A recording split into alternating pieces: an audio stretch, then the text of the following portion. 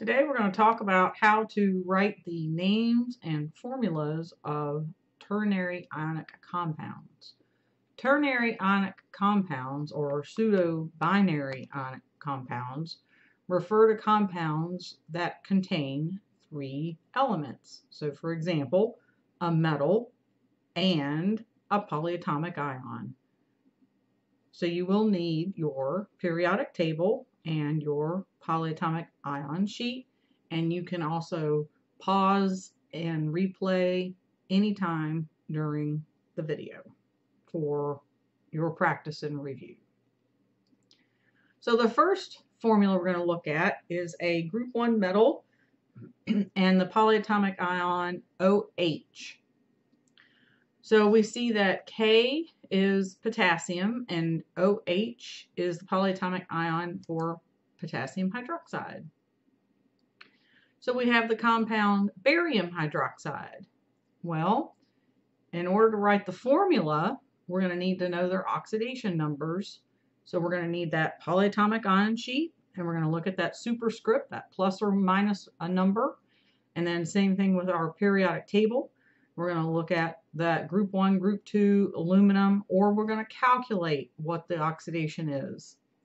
So a hydroxide polyatomic ion has a -1 charge, and a barium ion has a +2 charge. In order for these to be equal, or for them to cancel out, the +2 - 1, I'm going to need to have 2 of these in parentheses with a subscript of 2. So the formula for barium hydroxide is Ba parentheses OH parentheses with a subscript of 2. Each one of these has a -1. Since I have 2, I have -2, so +2 - 2 equals 0. So let's look at aluminum hydroxide. Sorry, I just gave you the name. Aluminum and 3 hydroxides is aluminum hydroxide. All right, let's look at the next one. Iron 2 hydroxide. Well, for the transition metals, like we just learned with the stock system naming, the Roman numeral tells us the oxidation on the metal. So this is iron +2. Remember, the other ion for iron is iron +3. And I know from the polyatomic ion sheet that a hydroxide is OH -1. Since this is a +2 and this is a -1, in order for them to cancel, I'm going to need parentheses around the hydroxide with a subscript of 2. So we have FeOH3. We have 1 hydroxide being -1. Since we have 3, we have -3. In order for this to cancel, this has to be iron 3 hydroxide. Barium cyanide.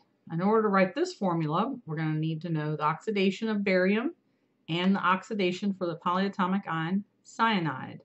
And when you look up, it's barium's group 2, so that's +2, cyanide's -1. So I'm going to need 2 cyanides for every 1 barium for them to cancel. For this compound, we have a polyatomic ion is the cation, but we have 2 of them because the subscript around the parentheses tells us we have 2. So on our polyatomic ion sheet, we'll notice that NH4 +1 is ammonium, and the sulfide anion of sulfur is S-2. So we need 2 of these for every 1 of those in order for them to be equal. So that's ammonium sulfide. Ammonium cyanide, very similar to these that we just did. We already know what the formula for ammonium is, and that's oxidations +1. Cyanide is -1. So since they cancel, I don't need any parentheses. I can just write the 2 polyatomic ions.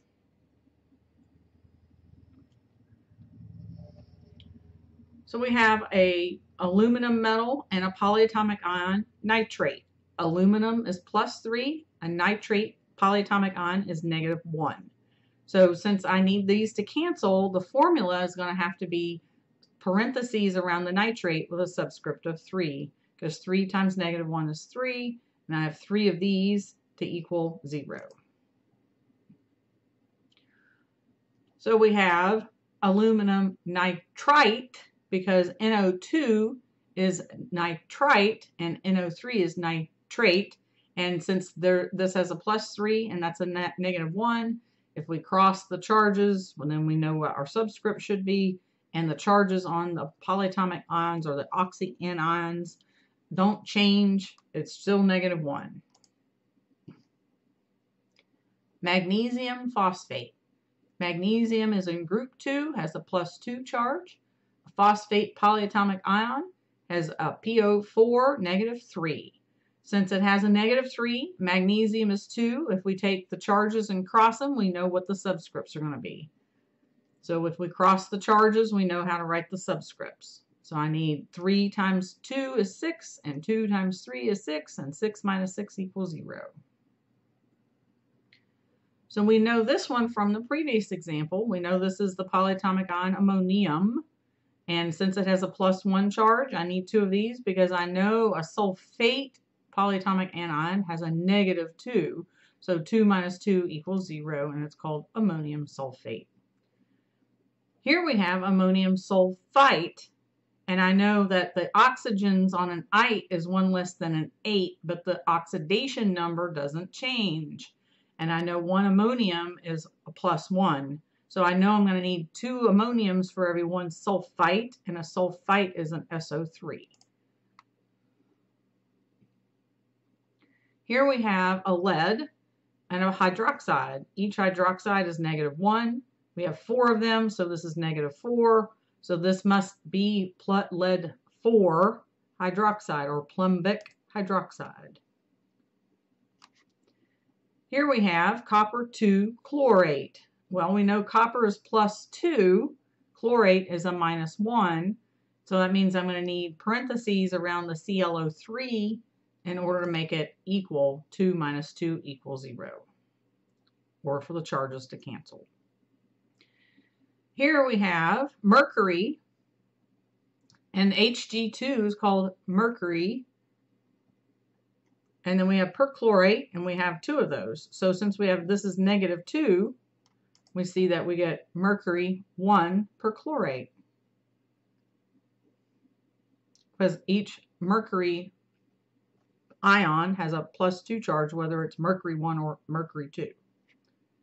And a perchlorate has a -1 charge. And I know it's per, meaning 1 more than an 8, 1 more oxygen than an 8. And that's how you write names and formulas of ternary ionic compounds.